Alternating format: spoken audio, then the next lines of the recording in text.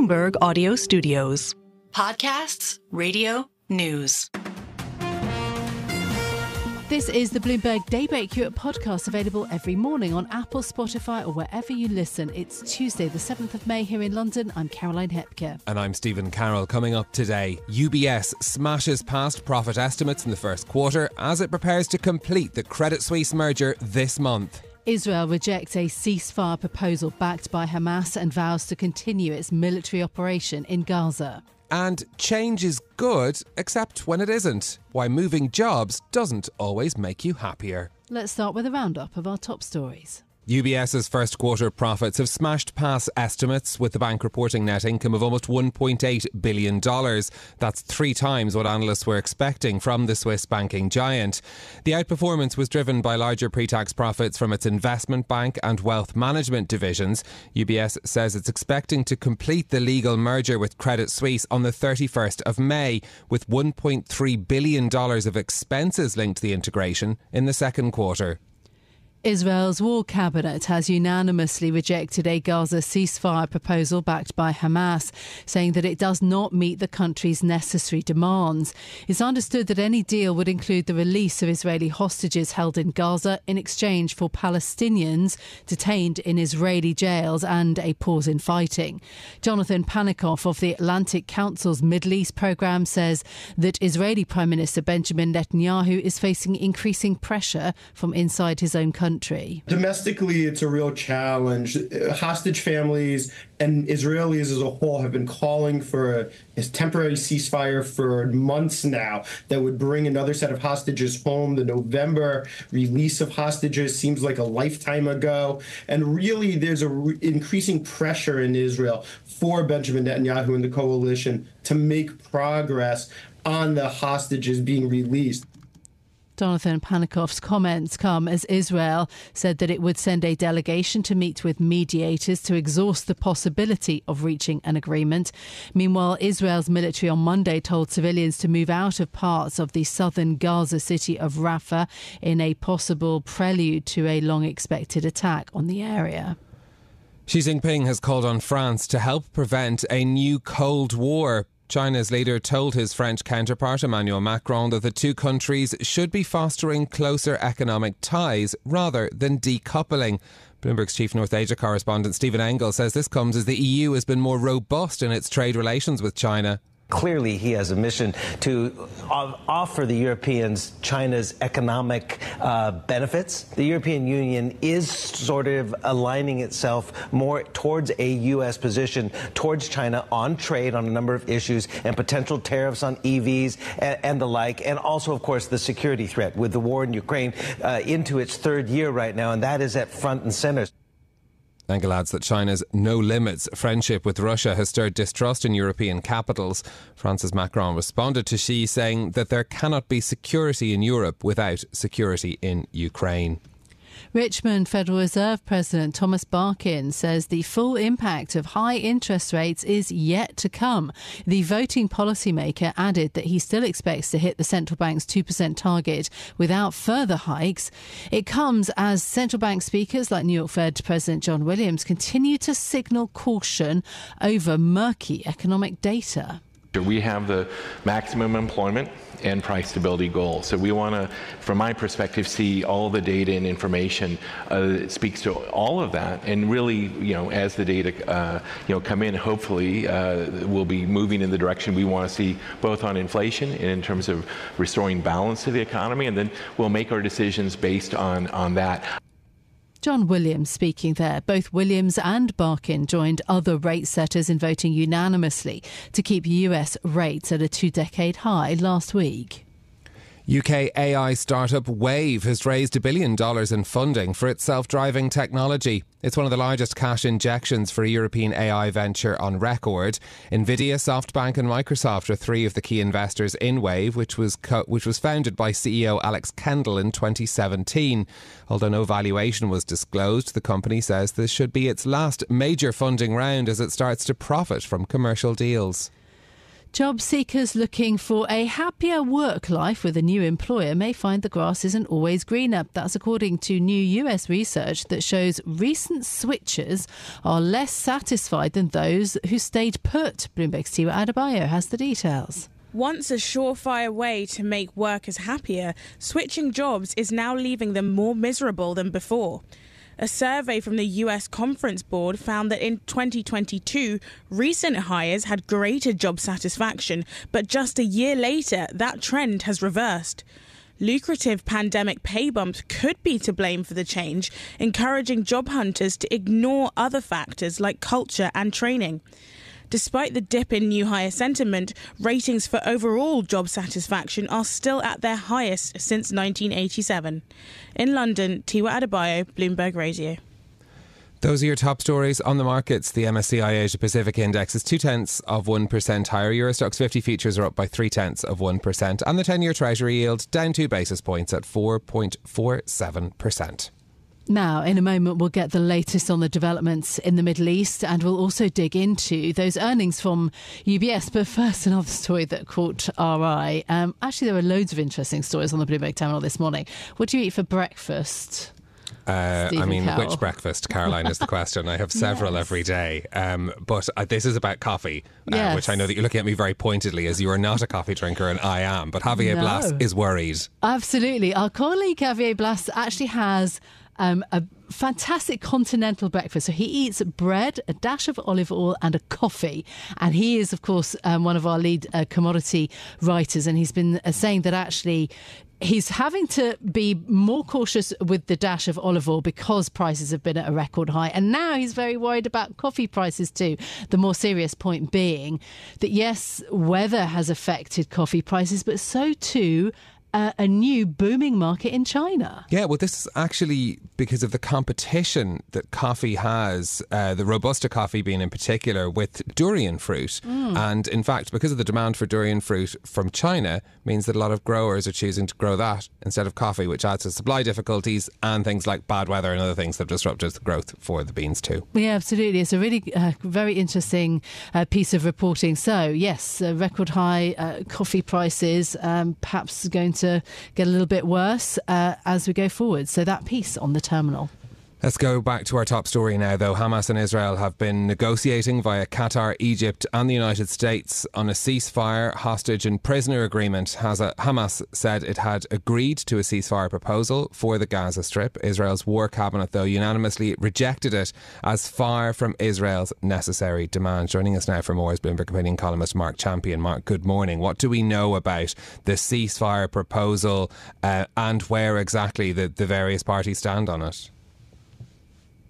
Yes, I mean, it's one of these moments when we have some of the picture, but not the details. And in these kinds of agreements, it's all about the wording and the details. So what we do know is that the Hamas says that it has accepted a deal that was proposed, they say, by Qatar and Egypt. The Israelis say that it is a long way from the deal that they had offered. So in effect, this looks like a counteroffer from Hamas. The Israeli offer had basically said, we will stand down for 40 days in exchange for what we believe to be 33 of the remaining roughly 100 hostages who are thought to be alive in in Gaza. In return, it seems that what Hamas has offered in response is a three-stage process, which amounts to, in total, about 120 days. And in that staged process, there would be releases of hostages, exchanges for Palestinian prisoners, and the kind of intent of the Hamas counteroffer is that there will be a much longer ceasefire. We don't know the wording. There's been some reports that it says sustained calm. But as I say, everything is about the details, and we don't know them as yet. We don't know the wording that we would know to really be able to judge fully, what chances this has of succeeding. Yes, and as you say, Mark, it is a developing story. This morning, we're just learning now, reportedly from Army Radio, that IDF, the Israeli Defense Forces, have confirmed that they have taken over the Rafah crossing. A lot of this also to do with what this means for the city of Rafah, for that particular crossing. Israel did tell some civilians to move out of parts of the city. What do we know about the situation in terms of Israel's ongoing, military offensive? Yes, well, Benjamin Netanyahu, the Israeli Prime Minister, he's made it clear over the last week or so on a number of occasions that Israel intends to go into Rafah and to deal with the remaining 4 battalions of Hamas fighters that it says are there, no matter what. So what they were basically saying is, yes, we'll talk about a temporary ceasefire, pause in the fighting to get some hostages out. And in that, it has important implications also for the civilian population there, because there'll be time to get more aid in.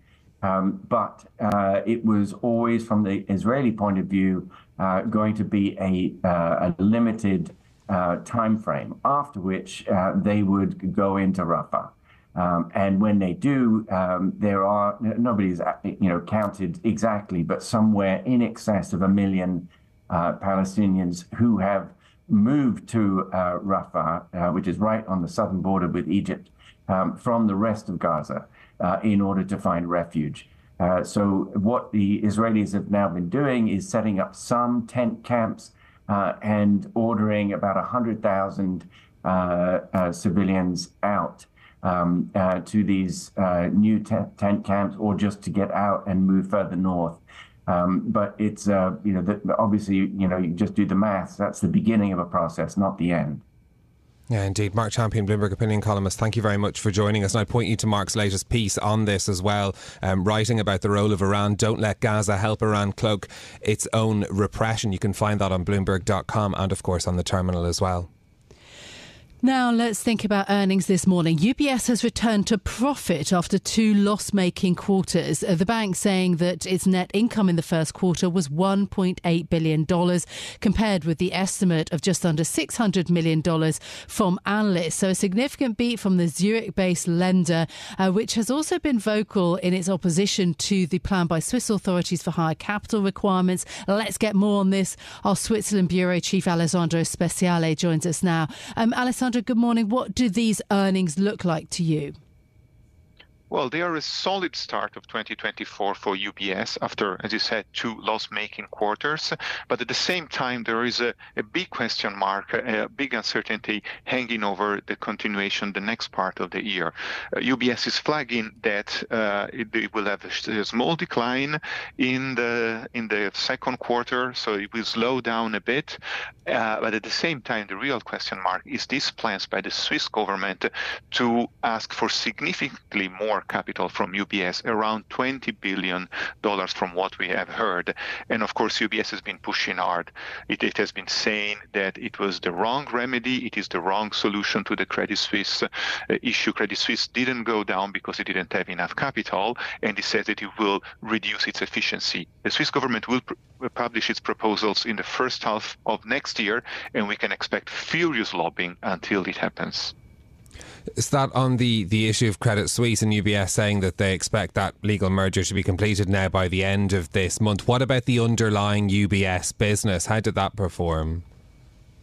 So that one has been doing well, has been doing better. Wealth management had 6.1 billion in this quarter, which is higher than estimated. The investment bank also posted a before tax profit, so higher than estimates. Asset management still so slightly before estimates. So the underlying is improving. Of course, the legal merger with Credit Suisse will allow UBS to migrate clients onto its own systems and then potentially, that's what they say, unlock big efficiency and more cost reductions and all that. Cost reductions is also on track. At the same time, the dismissal of all the what they call the non-core legacy assets from Credit Suisse, and this is also improving the capital position. So the execution of this mammoth, incredibly complex merger is on track. But of course, then you have to show that the bigger bank is a bank that can actually unlock even more profits. Yeah, absolutely. Bloomberg is going to hear from the UBS CEO, Sergio Ermotti, speaking to Bloomberg. I wonder what you expect the CEO to sort of be discussing and focusing on then. I mean, we know that Ulrich Körner, the last CEO of Credit Suisse, is going to be leaving the bank in the weeks ahead. Sergio Ermotti is going to be front and centre, Alessandro. Yes, absolutely. He has had a very good run so far because, of course, UBS has stepped in and saved Switzerland from a really, really big, complicated, and the global financial system from a huge crisis. But now, of course, all the eyes are on the execution. And these plans from the Swiss government are potentially a stumbling block. So, of course, this is one thing that we want to look at and see what he will say. And, of course, for now, UBS is saying that this is not going to affect its plans to return funds to shareholders. In March, UBS said it would buy back up to $2 billion of its shares over the next 2 years. They are saying that the capital situation they have so far allows the execution of these plans, but of course we have to see how this shapes up with the Swiss government plans, and this is what we want to hear from Ermotti. This is Bloomberg Daybreak Europe, your morning brief on the stories making news from London to Wall Street and beyond. Look for us on your podcast feed every morning on Apple, Spotify and anywhere else you get your podcasts. You can also listen live each morning on London DAB Radio, the Bloomberg Business app and Bloomberg.com. Our flagship New York station is also available on your Amazon Alexa devices. Just say, Alexa, play Bloomberg 1130. I'm Caroline Hepker. And I'm Stephen Carroll. Join us again tomorrow morning for all the news you need to start your day, right here on Bloomberg Daybreak Europe.